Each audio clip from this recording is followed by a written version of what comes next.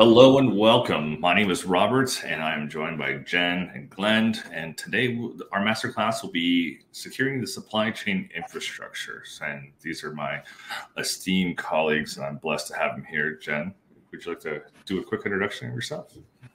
Sure. Good morning. My name is Jen Justison, and I am the product manager for risk management and compliance for the Rancher portfolio. Hi, everyone. I'm Glenn Kosaka, and I'm head of product security for SUSE. As we kick this off, we are using a platform called Crowdcast. In the bottom right-hand corner, you will see a few things. One is ask a question. Feel free to ask your questions there. I'll ask Glenn or answer it myself or Jen the question. Feel free to ask at any time. There is a chat. Say something nice. If you feel comfortable telling us where you're from, please give us a shout out of where you're coming out. And lastly, this session is recorded, so feel free to come back later and watch it. These are going to be on YouTube later. As soon as I do the cleanup and put post-production on it, you will see it on the YouTube channel under Rancher Labs. Okay. And I will get started.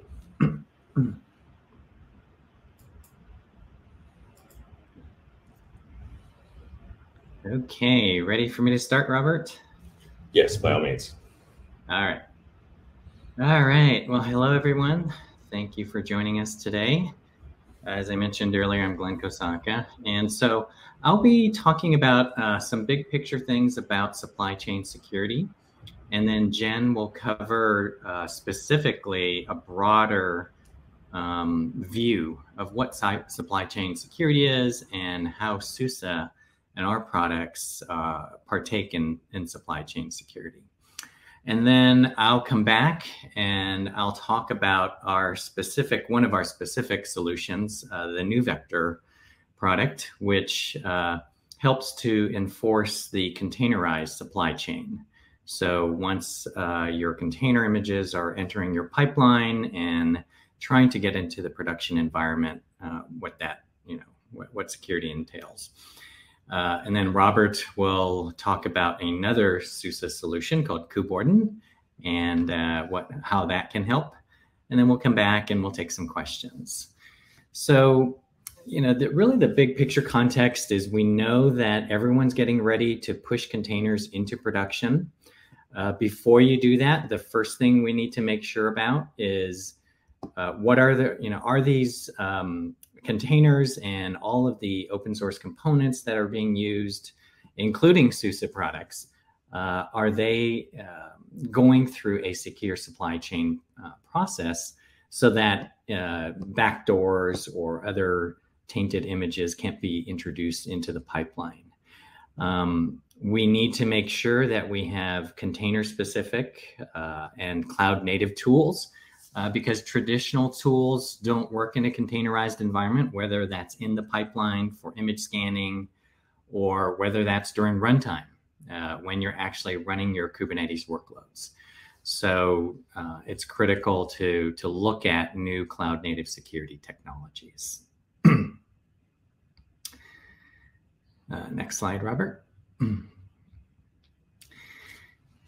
So now once we have taken a look at some of the supply chain issues of the source of our images are going to enter the CI/CD pipeline. And this is the dev to build process. Typically, images have to be scanned in the build phase. And then as they sit in registries and move through QA all the way into production, that needs to be continuously monitored. So really the importance of the container supply chain is really that vulnerabilities can enter the pipeline or new vulnerabilities can be disclosed or discovered at any point that your images are in this pipeline, even all the way into production.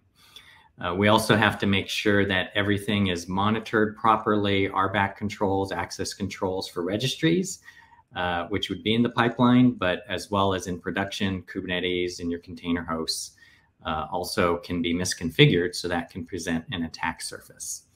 And then once we're in the production environment, there are In addition to the traditional application workloads, which can be attacked, there are also new attack surfaces. Kubernetes itself, whatever runtime that's being used, or service mesh, any of the tools that are being used to manage the production environment can present an attack surface. So today we'll be focusing, I would say, on the left side of this. But I do want to mention that next week we will have a follow-on masterclass, which will focus on the production side, which is the runtime side of security. Next, please. All right, and this is Jen. I'm going to be taking over and give you just a very basic background of supply chain attacks and implementing a secure supply chain. So for a background, most of us on the whole weren't really this keenly aware of supply chain attacks until the SolarWinds hack happened. If you're not familiar with the SolarWinds hack, this was in December of 2020. The malware was deployed as an update from SolarWinds servers and was actually digitally signed. It didn't wind up affecting quite as many people as they thought, but it had the potential to affect nearly everyone who used Orion, which is public and private sector. So this timeline right here is from ENISA. And if you take a look, now this only goes through half of 2021. It's still being updated, but even after SolarWinds, there's still 17 fairly large new supply chain issues that have happened. So these keep happening. Next slide, please. So not only is cybersecurity as a whole trying to address this problem, now there's another layer of urgency due to federal requirements. So in May of 2021, the Biden administration put out a memo to address improving the nation's cybersecurity as a whole. So this addressed not only removing barriers to sharing threat intelligence and incidents, it also speaks to modernizing federal cybersecurity, which is the zero trust approach. And the one that we're concerned with today is Section 4. It's enhancing software supply chain security. This is a call to action for papers, for suggestions, for working groups, but they require employing automated tools, providing an SBOM, and potentially a security labeling program as well. So granted, these are federal requirements. I know we think that unless you have a federal customer, you don't really care about it, but that's not entirely true. These federal requirements tend to trickle down into private sector customer requirements as well. Whether you work with the federal government or not, they tend to become standard cybersecurity practices. Think of NIST as the backbone. Next slide, please. So very basically, what constitutes a software supply chain? There's many definitions. If you Google it, you're going to come up with about 16 different ones in varying detail, but it boils down to anything that's going to affect your review, evaluation, production, or distribution of your product. This graphic comes from salsa.dev, and it shows you at every single step of this build process, there is a way that if it's not secured, somebody can get into your supply chain. Next. Now, there's quite a few papers and standards that have been released. CNCF has one. NIST has come out with one. There's also ISO 28001. The most comprehensive and easily attainable one is SALSA. That is the supply chain levels for software artifacts. And that's what SUSE is working on today, just as kind of an introduction to securing our supply chain. This is part of the OpenSSF Supply Chain Integrity Working Group, and it was created by Google. So this is led by a cross-organizational steering committee. This includes Google, VMware, Intel, Linux Foundation, etc. It's an incremental framework to achieve your supply chain integrity through realistic steps. There's no certifications at the moment. There's no audits yet. This is self-reported, but you can get a badge if you are up to certain levels. The levels are built on certain controls. At the bottom, we have source, build, provenance, and common controls. Source involves version control. Are things verifiable? Did you retain the history? Is there two-person integrity? Build requires that it's a scripted and reproducible build. Provenance wants to make sure that the history is available and authenticated. And common controls involve access controls and security. Now, levels 1 through 4, these are, level 1 is excuse me, basic protection. So this is going to be unsigned provenance, but it's still there. Thorough documentation of the build process. Level 2, medium protection, is tamper-resistant build service, so a hosted source build and signed provenance. Level 3 is further resistance. This is going to be security controls are in place and we have non-falsifiable provenance. And number 4 is the highest level to attain. That makes sure that you have two-party review and a completely hermetic build. And these levels are not transitive. Each artifact can have a separate rating. So it's a very in-depth process to fully comply with SALSA. So for Rancher, we currently have Rancher, we currently have a proof of concept in the works. Right now, we're working on improvements to the build service and for provenance. And on the Linux side of the house, there's been a gap assessment done, but they're very close to level 4 because of their common criteria EAL4+ certification and build requirements. So this last slide, the bigger picture, if you take a look, the very hefty requirements of supply chain are only a teeny tiny part of this zero trust pillars and capabilities graphic right here. And Glenn, I'm going to turn it over to you to keep going on this topic. Awesome. So thank you for that overview of supply chain, Jen. That's just, okay. So now we're going to talk about, getting more into the containerized environment and what does it take? What is supply chain security? And I'm going to take a little bit of a tangent here on zero trust as well, since Jen, you brought it up. Might as well give the viewers a little bit more insight into zero trust as well. But one way to look at it is you've got a secure supply chain. That's really going to make sure that nothing bad, unauthorized, vulnerable, or that violates your compliance requirements gets into the runtime environment. I'll also cover admission controls because to me, that is the key gate between your supply chain and the runtime environment. So it's really the last chance for you to prevent bad stuff from getting into that environment. But don't forget, equally important, and some may argue more important, is runtime security. When you're going to have hackers trying to get into your environment, they're going to use all kinds of methods to get in, not just trying to exploit vulnerabilities. And so you need to be able to detect and block potential attacks and exploits, or if they try to expand the blast radius to prevent an attack from expanding. Next, please. So as Jen introduced, this is it in a different form, which is the 7 pillars of a zero trust strategy. So first of all, let me give a little bit of background in case you're wondering supply chain is a hot topic these days. Zero trust is another hot topic you're probably hearing about in the security industry. What do those have to do with each other? And what do they really mean? And how do they relate? The way I look at it is they're kind of two different ways of looking at security issues. So for example, Jen talked about the need to log all the activities in your supply chain. User access controls are critical to any of the tools in the supply chain, including all the way into the registries. Who's allowed to put things into the registries? So users are a critical aspect, and IAM, those types of two-factor authentication, all of those issues are critical to have the right approach, a zero trust approach, which is essentially defining who's allowed to access these things or what's allowed, what activity is allowed. And so the 7 pillars, we start with users. Typically, we would then look at any devices that people are using or systems that are used. We'll go around clockwise. The network. Do we know who has access to the network or network environment? Can we see the actual applications and the workloads?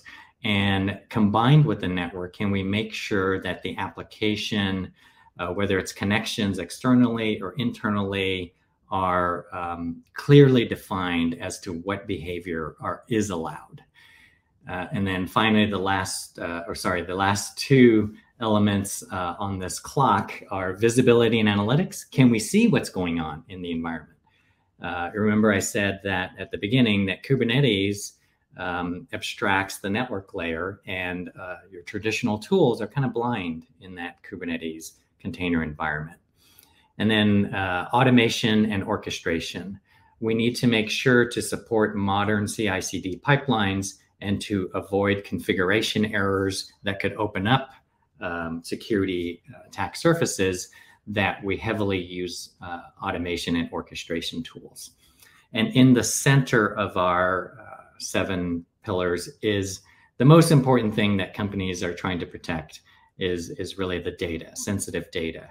Are we making sure that it's encrypted and that we're monitoring any communication of data that it needs, whether it's data at rest or data in motion?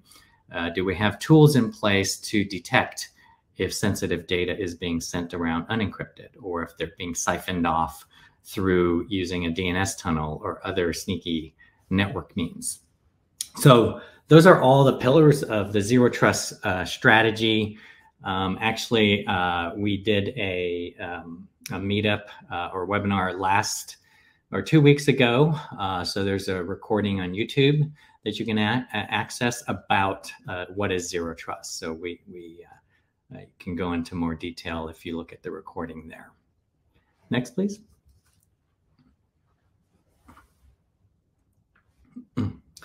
So it's a lot to swallow, I can imagine. You're thinking that's a lot of stuff we got to take care of. Supply chain, Zero Trust, all the 7 pillars. Take it in phases, right? Our big advice is make sure, first of all, your user access controls, you clearly define who has access to what. 2-factor authentication, role-based access controls are in place to the extent that any of the tools being used in the supply chain can accommodate that. And secondly, device and network. We talked about third, pipeline and workloads. So we're going to focus on the pipeline today, and then in next week's masterclass, we'll talk about the workload, how to secure the workload when it's running in production, and then also how to automate that security for the workloads and achieve compliance. Next. So 4 major aspects that we want to highlight when it comes to Zero Trust, and all of these can help to protect your pipeline.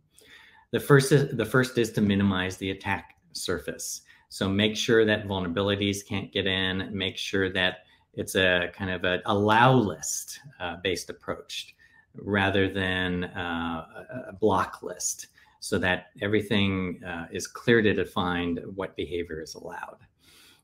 Conduct the real-time enforcement for the production environments, monitor that continuously. And that's just not for production environments, even for access to registries or access to dev tools in the pipeline. Continuous monitoring, continuous scanning for compliance violations. Those can be caught very early in the pipeline and can prevent further problems down the road in production. And then we talked about, this needs to be easy to use and automated, because in a modern cloud native environment, the pipeline workloads need to be able to be deployed and updated hundreds of times a day. So you can't have manual steps in that pipeline. Next. So Jen alluded to the SUSE products and how we help to enforce security as well as supply chain. All of the SUSE products participate in a secure supply chain. And in addition, these products help you to enforce a secure supply chain and a Zero Trust stack. So we have NeuVector, which we'll talk about today and next week. KubeWarden as well is also a very extensible, customizable gatekeeper to your production environment. Rancher, with the orchestration capability for those workloads, is also playing a critical part in making sure that nothing bad gets into the environment, and the deployment of your Kubernetes environment as well as the workloads follow certain compliance that you have set. SUSE Linux, SLE, we call it SLE, or BCI is the hardened reduced attack surface image. So those can participate in reducing the attack surface. And Harvester is really the tool that can help to make sure that there's segmentation between virtual machines that are deployed at the OS level. And Longhorn is the storage solution. The way it can participate in this is to make sure that there's encryption of data at rest. So really, you should look for secure stacks, open technologies, which can be used interchangeably, but together, which can help make sure that you're really deploying a completely secure infrastructure from the pipeline all the way into production. Next, please. So if we talk about NeuVector, NeuVector is really providing that full lifecycle container security from pipeline to production. And it really starts in the build scanning phase. This is when you're building your images. I'll show you examples of this, how you can trigger a scan. And then that should be continuously scanned once the images are in a registry. Once you're starting to test and move into the production environments, CIS benchmarks and other custom auditing tools are critical to make sure that your environment is set up and continuously audited for misconfigurations. And then finally, runtime scanning of the container and the host and the platform is equally important. Next. And as I mentioned, the gate to the runtime environment is really admission controls. So we'll talk about that extensively today. But today we won't cover the other runtime, the real core runtime protection, which is going to protect you against zero-day attacks. That'll be the topic of next week's masterclass. And that's really looking at network segmentation, threat detection through a container firewall, monitoring those workloads for process and file violations and activity. And then next slide shows how this needs to be automated into your pipeline as well. So next slide. Yeah, so all of that really needs to be supported in a declarative environment where you can declare through security policy as code and automate all of your runtime security policies. So that's a big picture overview. I'm going to dive into the build phase scanning now.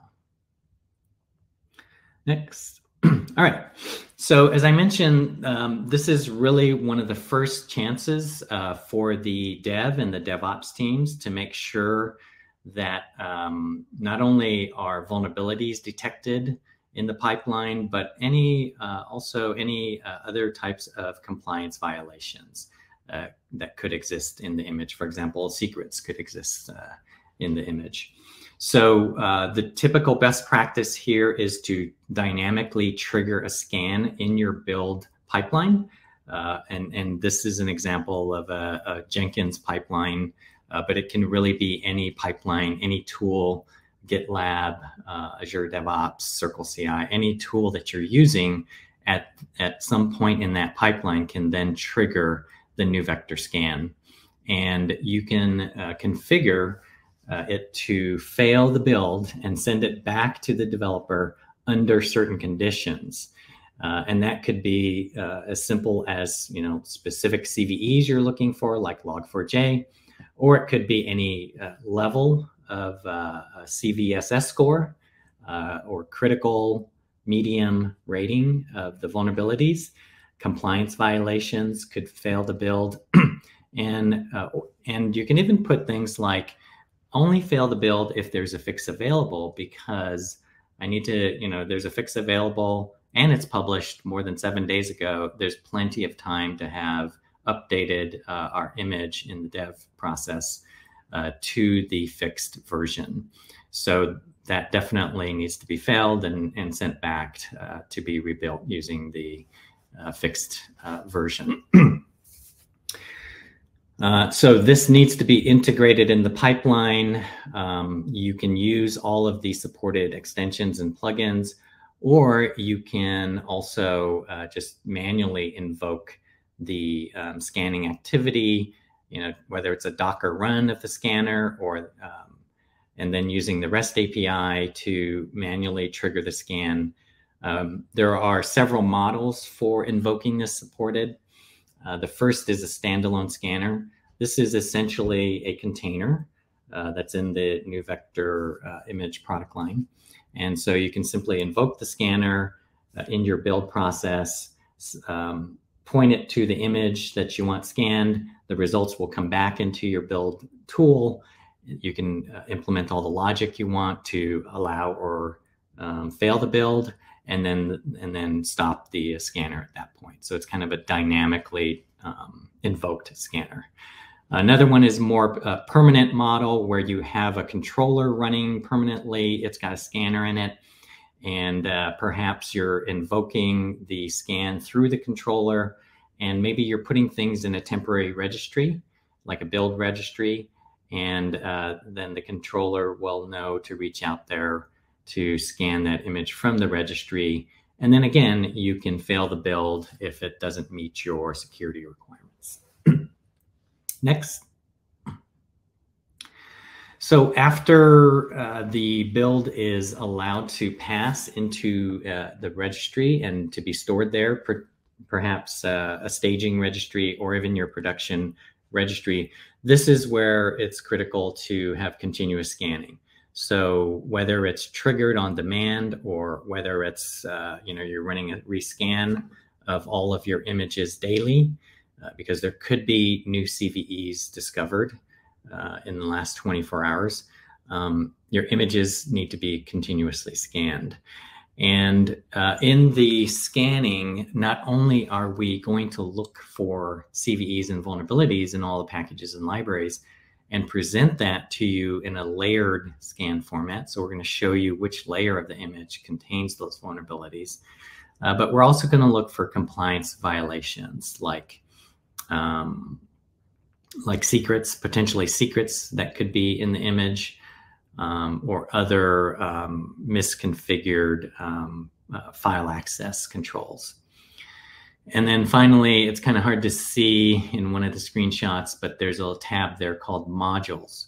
Oh yeah, it's the bottom right one there, modules. Jen mentioned the SBOM and how critical it is. And there's an edict to keep track of all of the components of the images you're using, the build components. So when an image is scanned, we're going to return the complete list of modules, so that and that can be turned into that SBOM format for reporting purposes or logging purposes, or comparing that to the approved SBOM list. All of those things can be then integrated into the supply chain reporting aspects. Now, equally important, it's kind of hard to see in the bottom left, is this is a CVE scanning report of all the images that were in the registries as well as the runtime aspects. And here, not only are we able to report, critical vulnerabilities, but we're able to show you where those are detected. So, and with a red, black, and green indicator, show you if we deem some of those as critical. And the reason is that these vulnerabilities could be an image in your registry, but we don't find them running in production. So obviously they can't be exploited because they're actually not running. However, if they are running in production and you don't have the NeuVector runtime security controls put in place, they will show up as red, because we've detected this is a critical vulnerability in a running container. We'll show you the deployment that and the pods that contain that, and they'll be in red because you haven't turned on the NeuVector protections for runtime security. So if there was an exploit attempt and a successful exploit or expansion, you would not be protected in that environment. Green, it represents protected containers or images in production, and black are not being used. So that's a way of thinking of tying your pipeline security environment to your runtime security environment. Next. And so I get to the last topic I mentioned is really the gate between the supply chain, the pipeline, and the production environment. And this is where it's critical to implement some form of admission controls. Admission controls can and should be based on those scan results that we just did in the registry scan. So if there are critical vulnerabilities, again, you can say only if there's a fix available, I'm going to block that deployment because it should have been fixed in the pipeline. Only if that was discovered or published more than 7 days ago, because that gave my developers time to remediate that in the pipeline. If there are other things that do have critical vulnerabilities, but there's no fix available, I can have labels on there that say, yes, this is authorized to deploy because I have runtime controls in place, or it's not exploitable in my environment. So there's a way to accept or allow deployments into the runtime environment based on a review of vulnerabilities. But in addition to scan results, which could include vulnerability information, compliance information, specific CVEs as well, you can also implement zero trust controls. And this is where this topic plays into the zero trust topic. For example, you can limit the deployment to authorized registries. So again, you're implementing a zero trust control, which is to be declaring allowed and authorized registry sources or labels or users and groups, rather than trying to block bad ones or allowing deployments from any registry. So the more you narrow the scope of the allowed behavior, the smaller the attack surface and the less chance that someone is going to be able to find a way into that environment. In addition to the live admission controls, you can also audit your deployment files before they're deployed into the pipeline to see if they're going to pass all of your admission control checks and all of your compliance requirements.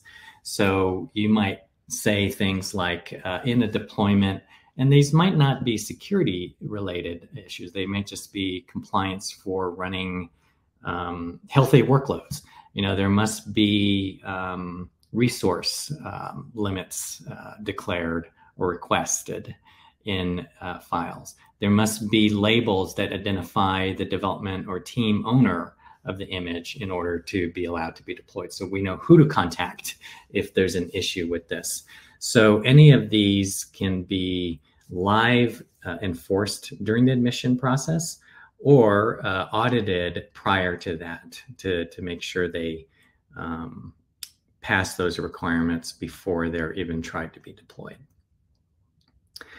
All right, so next slide, I think we're going to go on to KubeWarden, which is a extensible framework to implement really more customizable admission control policies. Over to you, Robert. Thank you, thank you. So KubeWarden, we've talked about it quite frequently in the community. It is a policy engine for Kubernetes, and part of its mission is to simplify the adoption as policy as code.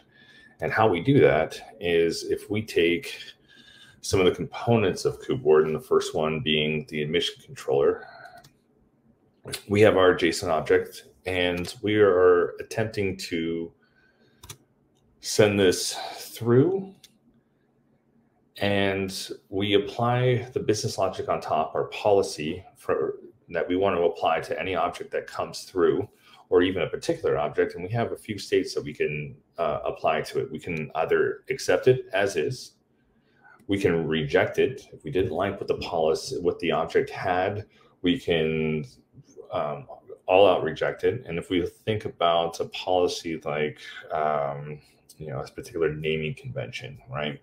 We can, you meet the requirements for it, we can accept it. If you don't, we can reject it. But one of the powerful things that KubeWarden has is the ability to mutate particular objects to meet that standard. So instead of causing frustration with the team trying to do a deployment or make a modification to an object, we can mutate that particular object to come in line with the policy that we have. Now, one of the things that's really powerful with KubeWarden is we're able to validate the particular object coming in, right? And we want to make sure that we either mutate the request, reject the request, or accept it as is. And then we can log a particular error that we can come back and pick it up through logging for this emission control. And this is a bit of snippet of code from Rust explaining, showing just that. Mutation, like I said before, is one of the powerful aspects that we have with KubeWarden, and this allows us to modify or mutate the request to match a particular policy that we have. And I gave the example of making sure that you have a particular name. One of the things that I did a talk on is making sure you don't over provision a pod or container for KubeWarden. And we wrote a policy about that. We can extend that policy to say, hey, we want you to be within, 1 or 2 particular CPUs, or 1 to 10 CPUs, but we don't want you to go over 10, but we'll keep you in that range. That's a kind of a larger example, but that gives us the ability to change and modify the request to meet the policies that we have on the cluster.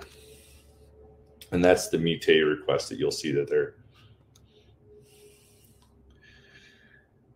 Policy configuration allows us to set policies and via the configuration. And what this gives us the ability to do is, if we match particular labels, we want to make sure that we can apply a policy based upon what that is. Now, we can do that via labels, we can do it via the type, but this is one of the abilities of the configuration of the policy to match the particular object that you need to apply to. An awesome aspect of what KubeWarden can do is the reuse of known tools. Now, this is the policy user group. This is in KubeWarden. When we're writing policies, we actually can use Rust format and Clippy. These are all the same tools that any developer would use in their pipeline. We allow them to, it works just as well here in the pipeline to deploy your policy and put it into a container registry for that. As I said earlier, this integrates with most CI/CD platforms. I don't want to say all, because I'm pretty sure that Simon will find one out there that it doesn't work for, but for the vast majority, these will work within the vast majority of CI/CD pipelines. But I want to talk about why KubeWarden is as powerful as it is. And one of the aspects of it is WebAssembly modules, right? And it gives us the ability to build WebAssemblies in a multitude of languages, from C all the way down to Swift. I prefer Rust. Next is its size. These are very, very small artifacts that we can deploy. And we can run pretty much anywhere. And I say that with an asterisk, but for the larger main systems that we're running on, and for our example with KubeWarden, WebAssembly works amazing. Next is the security with it. We're memory safe. We're controlled. We maintain control flow integrity, and we have runtime isolation where each WebAssembly is running in its own particular sandbox on top of the host process.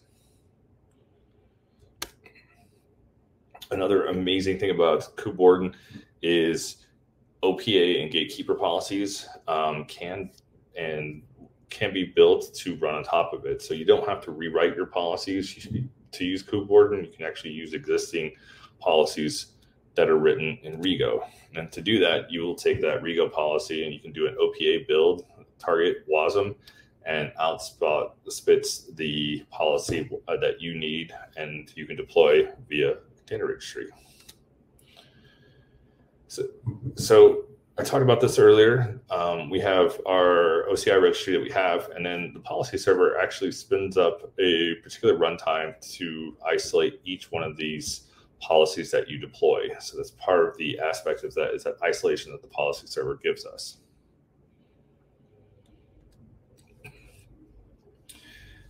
Now, this is actually, this was, I want to say new to me, but I knew this was going on, and the development team for KubeWarden was working on it. But we're starting to allow end users to verify the provenance of the policies that they are writing. And in a future instance, and I don't know where it's at in development, so don't ask me, but it's a good question for the KubeWarden team, is to allow policy authors to leverage SigStore for the primitives when they're writing policies. And that's still in the works right now. I don't know where the timeline of that and how deep they're going to go with it on the atomic level for leveraging primitives. And within KubeWarden, you can set a specific issuer that you will accept KubeWarden policies from. And these are particularly signed. This is kind of the example here of that, where we want them from particular a GitHub user content. For this example, it's anyone from Flavio's GitHub prefix. We will take that, and that is a signed, and we accept that as policy. Now, I'm going to turn this over to Glenn, because Glenn can talk a little more about the roadmap between KubeWarden and NeuVector's future together. So Glenn, if you would please there. Sure. Thanks, Robert. I'm really excited about KubeWarden, and especially the last thing he mentioned, which is using SigStore to sign and verify signatures, and that extends to images, being able to have signed images and to make that part of an admission control policy. So I know a lot of our customers really like that feature and want that integrated. So speaking of integration, we are planning integration. The first phase is really NeuVector with Rancher. So in May, you'll see some Rancher integration, single sign-on RBAC, deployment ease integration capabilities. But and then after that, we're looking at the KubeWarden and NeuVector integration. So various things to tackle in the first phase would be things like events and alerts. You know, when you see when anything happens, whether that's an admission control event or an admin event, those can all show up in NeuVector.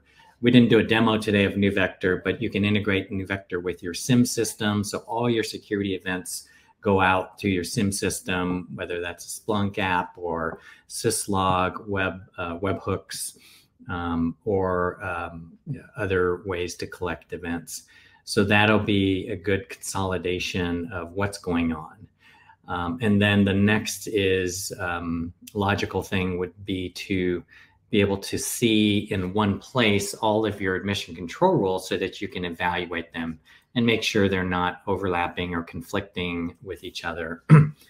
And then in the future, we're also entertaining other ideas of KubeWarden configuration ability for NeuVector rules or vice versa. In NeuVector, you can configure some of the KubeWarden policies as well. Generally, I think this is a really exciting area because these are two very complementary solutions. KubeWarden is more extensible and customizable, and you can extend it to larger policy management frameworks like OPA and using Rego. Those are all things that are going to benefit both the KubeWarden and the NeuVector security rules as well, to be able to start to manage those together. But if you do have ideas and suggestions for the roadmap of either one of these products independently or together, we'd love to hear your thoughts. And our open source, the source code of NeuVector is on this GitHub link. There's a couple Rancher Slack channels that can engage as a KubeWarden Slack channel, as well as a NeuVector-security Slack channel on the Rancher users Slack. So love to hear from you on that. A couple more things next, Robert, before we take some questions. So we've talked about supply chain and pipeline security. I would like to throw in a kind of an opinion here, which is really, you know, all this kind of scanning and preventing of things to before you run in production to try to make sure bad stuff doesn't get into your production environment. It's kind of looking in the rearview mirror, right? You're looking for known published CVEs or looking for bad activity that you've identified could happen. However, like zero-day attacks are attacks where nobody has really seen these types of attacks in the wild. So hackers are always looking for new and innovative ways to get into your infrastructure. And that's why we have the importance of things like runtime controls, including traffic inspection, getting real-time views of the live traffic in your environment so you can detect attacks and actually block them while they're in process. And as an example of that, I wanted to take the recent Log4j vulnerability and just kind of break that down in terms of the various security perspectives. Next slide, Robert. So this is a summary. We actually did a Log4j webinar a few months ago and broke this down in more detail.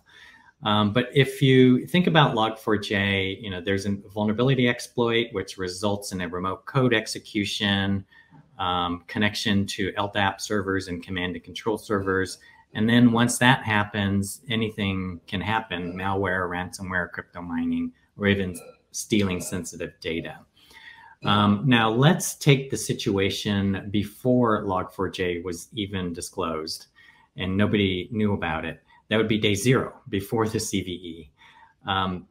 If you had zero trust network process and file protections protecting your workloads, so only allowed connections between your workloads verified by the protocol in place, as well as only allowed process and file activity in each workload was clearly defined, as well as strict egress controls. Which workloads are allowed to connect outside this Kubernetes cluster? Where are they allowed to connect to by IP address, subnet, or DNS name?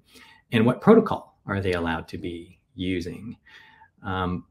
You could have detected and prevented an attempted Log4j exploit even before it was disclosed. And that is true for most zero-day attacks as well. So the most critical thing to protect your environment is really these types of runtime controls. Now, if we take day 1+ after Log4j was disclosed, in the runtime environment, you would have wanted to do several things. The first is to define, we immediately came out with a WAF rule that could detect an attempted exploit. So that could be implemented so that if you had workloads that had that vulnerability, you could detect an attempted exploit. You could do things like automated quarantine, and then you could put in place admission control rules to prevent further deployments of the Log4j vulnerability. And then in addition to that, you would go back into the pipeline and say, okay, are there any images in my registry or in my runtime environment that contain that vulnerability? Let me go back and send those back through the build pipeline to be remediated.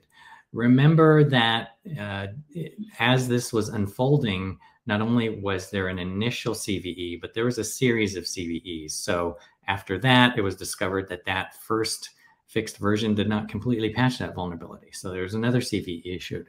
So over the course of 7 to 10 days, there were 2 other CVEs. So you're constantly having to go back and remediate and put things back through that pipeline.